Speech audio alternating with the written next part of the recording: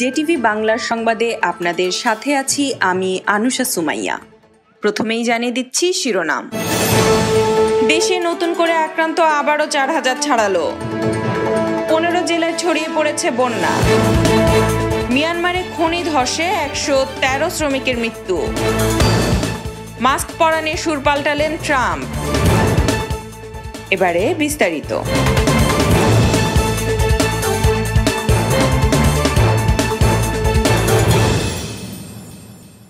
দেশে নতুন করে আরও ৪,০১৯ জনের করোনা ভাইরাস শনাক্ত হয়েছে, আর এই সময়ের মধ্যে আক্রান্ত হয়ে মারা গেছেন ৩৮ জন।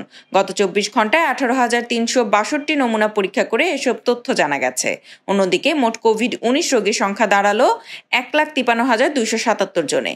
আর সব মিলিয়ে করোনা ভাইরাস আক্রান্ত হয়ে মোট ১,৯২৬ জনের মৃত্যু হলো। গত মাত্র ৩০ দিনে দেশটিতে ১ লাখেরও বেশি মানুষ আক্রান্ত হয়েছেন। দেশের উত্তর ও পূর্বাঞ্চলের বিভিন্ন জেলায় বন্যা অব্যাহত আছে। ৯টি নদীর পানি বইছে বিপদসীমার উপরে। এতে অন্তত ১৫ জেলায় বন্যা চলছে। ইতোমধ্যে যমুনার পানি নেমে পদ্মার ২টি পয়েন্টে বিপদসীমা পার করেছে। এতে মধ্যাঞ্চলের জেলা রাজবাড়ী, মুন্সিগঞ্জ, ফরিদপুর ও মাদারীপুরে বিস্তৃত হয়েছে বন্যা। বন্যায় বিপাকে পড়েছে দিনমজুর আর নিম্ন আয়ের মানুষ। বন্যা দীর্ঘস্থায়ী হলে খাদ্য সংকটের আশঙ্কা রয়েছে। মেডিকেল টিম করে বন্যা দুর্গত এলাকায় খাবার, স্যালাইন ও বিভিন্ন ওষুধ পৌঁছে দিচ্ছে প্রশাসন। অর্থমন্ত্রী আহম মুস্তফা কামাল চিকিৎসা সংক্রান্ত ফলো আপের জন্য লন্ডনে গেছেন। গত বুধবার সন্ধ্যায় হজরত শাহজালাল আন্তর্জাতিক বিমানবন্দর থেকে বিমান বাংলাদেশ এয়ারলাইন্সের একটি ফ্লাইটে তিনি লন্ডনের উদ্দেশ্যে রওনা হন। চিকিৎসা শেষে চলতি মাসের শেষ দিকে তিনি দেশে ফিরবেন। পটিয়ায় ২ মেয়ের লাশের সঙ্গে অচেতন অবস্থায় উদ্ধার। মুকুন্দ বড়ুয়াও মারা গেছেন। বৃহস্পতিবার সকালে চট্টগ্রাম মেডিকেল কলেজ হাসপাতালে তার মৃত্যু হয় বলে পটিয়া থানার ওসি বোরহান উদ্দিন জানিয়েছেন। ওসি বোরহান সংবাদ মাধ্যমকে বলেন, উদ্ধারের পর থেকে আর তার চেতনা ফেরেনি। ফলে তার ২ মেয়ের মৃত্যুর কারণ সহ ঘটনার বিষয়ে তার কোনো বক্তব্য জানা সম্ভব হয়নি। বান্দরবানের রুমায় অস্ত্র নিয়ে পাড়াবাসীর ওপর হামলার অভিযোগে ২ ভাইকে পিটিয়ে হত্যার ঘটনা ঘটেছে। নিহত ২ ভাই ছিলেন পাহাড়ে পপি চাষ মামলার আসামি। উপজেলার রেমাকপ্রি পাংশা ইউনিয়নের হেলাচিং পাড়ায় মঙ্গলবার বিকালে এ ঘটনা ঘটলেও স্থানীয়রা বুধবার বিকালে পুলিশকে খবর দেয়। এলাকাটি মোবাইল নেটওয়ার্ক বিচ্ছিন্ন এবং দুর্গম হওয়ায় ওই দিন লাশ উদ্ধার করা যায়নি। মিয়ানমারের উত্তরাঞ্চলে জেড পাথরের একটি খনিতে ভূমিধসের পর ১১৩ জনের লাশ উদ্ধার করা হয়েছে। কাচিন রাজ্যের জেড পাথর সমৃদ্ধ হপাকান্ত এলাকায় বৃহস্পতিবার ভোরে ভূমিধসের ঘটনা ঘটে বলে মিয়ানমারের তথ্য মন্ত্রণালয়ের কর্মকর্তা তার লিন মাউন রয়টার্সকে জানিয়েছেন। ওপেন পিট পদ্ধতিতে খোঁড়া এসব খনিতে রত্নপাথর খোঁজার সময় মাটি, কাদা ও খনি বর্জ্য সরিয়ে স্তূপ করে রাখা হয়, যাকে বলে টেইলিং।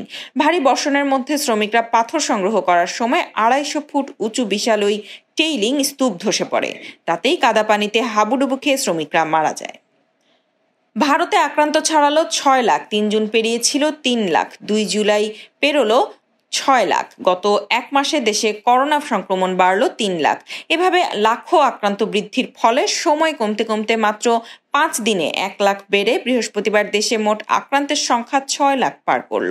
দেশটিতে ২৪ ঘন্টায় ১৯,১৪৮ জন নতুন করে আক্রান্ত হয়েছেন। এ নিয়ে মোট আক্রান্তের সংখ্যা হলো ৬,০৪,৬৪১ জন। আক্রান্ত বৃদ্ধির পাশাপাশি দেশে মোট মৃত্যু ১৭,৫০০ পার করে ছুটেছে। গত ২৪ ঘন্টায় ৪৩৪ জনের প্রাণ কেড়েছে করোনা। এ নিয়ে মোট মৃত্যু হল ১৭,৮৩৪ জনের। সুপ্রিয় দর্শক শ্রোতা, আপনাদের চারিপাশের সকল প্রকার সঙ্গতি ও অসঙ্গতি আমাদের কাছে তুলে ধরুন। আপনার গোপনীয়তা রক্ষা করে আপনার পাঠানো তথ্যটি ক্রস চেকের পরে আমরা পাবলিশ করতে বদ্ধপরিকর। আমাদের কাছে আপনার তথ্য পাঠানোর ঠিকানা jtvbanglaofficial@gmail.com। তৃতীয় দফার কমান্ডার স্তরের বৈঠকেও সমাধানে আসতে পারেনি ভারত ও চীন। সীমান্তে সংঘর্ষের পর একের পর এক আলোচনা বেশ নজরকাড়া হলেও তা বিশেষ ফলপ্রসূ হয়নি, বরং উত্তেজনা ক্রমশই বেড়েই চলেছে। মঙ্গলবার বেলা ১১টায় শুরু হয় বৈঠক ১২ ঘন্টার বেশি সময় ধরে চলে। শেষ হয় রাত ১১টার পর। এই বৈঠকের পরও সমাধান সূত্র অধরা। গালওয়ান উপত্যকা ও প্যাংগং লেকে সেনা সমাবেশ সরাতে রাজি নয় চীন উল্টো আরও বাড়াচ্ছে। বেইজিংয়ের যে কোনো পদক্ষেপের জবাব দিতে স্থল ও আকাশপথে প্রস্তুতি বাড়াচ্ছে ভারতও। জলপথে শক্তি বাড়াচ্ছে দেশটি। প্যাংগং লেকে যাচ্ছে নৌবাহিনীর 12টি নজরদারি জাহাজ। এছাড়া প্রশিক্ষিত বিশেষ কমান্ডো বাহিনীও পাঠাচ্ছে ভারত। সাবেক উপনিবেশ হংকংয়ে বিতর্কিত নিরাপত্তা আইন পাশ করায় চীনের প্রতি তীব্র নিন্দা জানিয়েছে যুক্তরাজ্য। নতুন এই আইনের ফলে হংকংয়ের সার্বভৌমত্ব হুমকির মুখে পড়বে বলে সমালোচনা উঠেছে। এরই মাঝে এই আইনের বিরুদ্ধে হংকংবাসী আন্দোলনে নেমেছে। এটি বর্তমানে চীনের আধা স্বায়ত্তশাসিত একটি অঞ্চল। এ পরিস্থিতিতে নিজেদের সাবেক উপনিবেশ হংকংয়ের বিপর্যয়ের মুখে পড়া 30 লাখ পর্যন্ত অধিবাসীকে নাগরিকত্ব দেওয়ার প্রস্তাব দিয়েছেন যুক্তরাজ্যের প্রধানমন্ত্রী বরিস জনসন। মার্কিন প্রেসিডেন্ট ডোনাল্ড ট্রাম্প বলেছেন তার আশেপাশে যদি মানুষ বেশি থাকে তাহলে তিনি মাস্ক পরবেন। এর আগে মাস্ক নিয়ে বিশ্ব স্বাস্থ্য সংস্থার গাইডলাইনকে ক্রমাগত উপেক্ষা করেছেন মিস্টার ট্রাম্প। তিনি জনসমাগমে মাস্ক পরা থেকে বিরক্ত ছিলেন। মিস্টার ট্রাম্প বলতেন যে কোভিড-19 সংক্রমণ ঠেকানোর জন্য মুখে মাস্ক পরার বিষয়টি বাধ্যতামূলক করার প্রয়োজন নেই। রিপাবলিকান দলের একজন শীর্ষ সদস্য মিস্টার ট্রাম্পকে আহ্বান জানান যে তিনি যাতে উদাহরণ সৃষ্টি করার জন্য মাস্ক পরিধান করেন। এর একদিন পরেই আমেরিকার ফক্স নিউজে মিস্টার ট্রাম্প মাস্ক পরার পক্ষে মন্তব্য করেন। জুম অ্যাপের নিরাপত্তায় যুক্ত হচ্ছে শতাধিক ফিচার। করোনা ভাইরাস মহামারী দীর্ঘস্থায়ী হওয়ার কারণে মানুষ ঘরবন্দি হয়ে অলস সময় কাটাতে শুরু করে।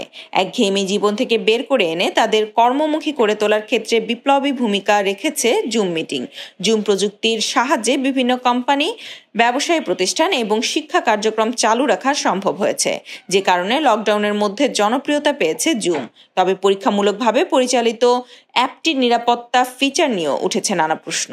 ভিডিও কনফারেন্সে আমন্ত্রিত নন এমন গ্রাহক ঝুঁকে পড়ার মতো ঘটনাও ঘটেছে।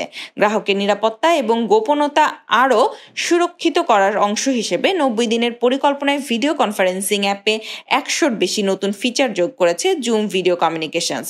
সমালোচনার মুখে তাই নিরাপত্তা বাড়ানোর লক্ষ্যে 90 দিনের পরিকল্পনা ঘোষণা করেছে জুম। প্রতিষ্ঠানটি বলছে স্বচ্ছতা প্রতিবেদন প্রকাশে লক্ষণীয় উন্নতি করেছে তারা। গ্রাহকের অ্যাকাউন্ট বিষয়ে তথ্য দিতে বিভিন্ন রাষ্ট্রের পক্ষ থেকে যে অনুরোধ এসেছে সেই বিষয়গুলো রয়েছে স্বচ্ছতা প্রতিবেদনে। বছরের শেষ নাগাদ এই প্রতিবেদন প্রকাশ করবে জুম। রাজধানী টোকিওতে একদিনে করোনা ভাইরাসে আক্রান্ত হয়েছে 107 জন, যা এ যাবৎকালের রেকর্ড। নগরবাসী ধারণা করছে আক্রান্তের সংখ্যা এমনিভাবে বাড়তে থাকলে সরকার জরুরি অবস্থা জারি করতে পারে। গত 24 জুন সর্বোচ্চ আক্রান্ত ছিল 55। সেখানে 8 দিনের ব্যবধানে দ্বিগুণ হওয়ায় নগরবাসী আতঙ্কিত। তবে গভর্নর ইউরিকো কোইকে বলেছেন হাসপাতালগুলো কোভিড আক্রান্ত রোগীদের চিকিৎসা দিতে সম্পূর্ণ প্রস্তুত। আক্রান্তের সংখ্যা এভাবে বাড়তে থাকলেও কোনো সংকট দেখা দেবে না। চিফ ক্যাবিনেট সেক্রেটারি ইউসিডি সুগা সাংবাদিকদের বলেন সরকার আপাতত জরুরি অবস্থা জারির কথা ভাবছে না। ওদিকে চীনে গুপ্তচর বৃত্তির অভিযোগে 2018 সাল থেকে সাজা ভোগকারী এক জাপানি নাগরিক মুক্তি পেয়ে বৃহস্পতিবার দেশে ফিরেছেন। 59 বছর বয়সী ওই জাপানি নাগরিক গুপ্তচর বৃত্তি সহ অন্যান্য অভিযোগে 2015 সালে গ্রেফতার হওয়ার পর থেকে চীনের কারাগারে ছিলেন।